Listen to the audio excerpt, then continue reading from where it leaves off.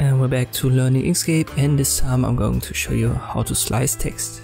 I've already done a similar tutorial, but I always ran into a problem that I fixed, so I thought I should do this video and show you the fix. That saves you a lot of time. Let me create some text with the type tool. I click on it again with the cursor tool and rotate it.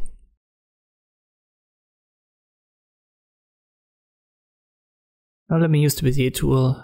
Let's just say I want to slice it right here. So I'll create a shape that covers the bottom part. I'll give that a fill and no stroke, so I'll shift click on the X to get rid of the stroke.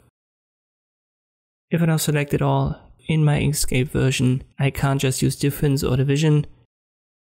It doesn't have an effect because the text is still a text and it's not really a vector.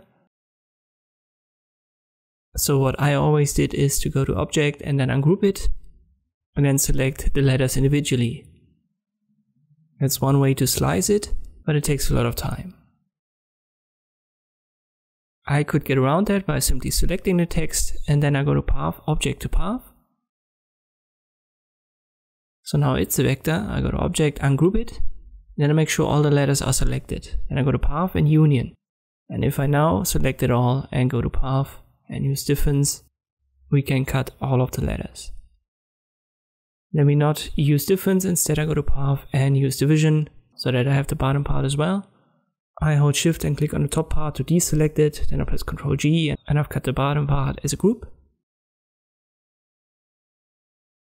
I'll select the top part, Ctrl G, it's the second group. Let me turn off the snapping and I'll reposition that. I turn on the snapping again, and now I use the Bezier tool to create this line. And when I drag that, I'll hold Ctrl. Let me give that different colors. And this way to do this slice effect is much quicker, as we don't have to slice every single letter. So turn your text into a vector by going to Path, Object to Path, then ungroup it and union it.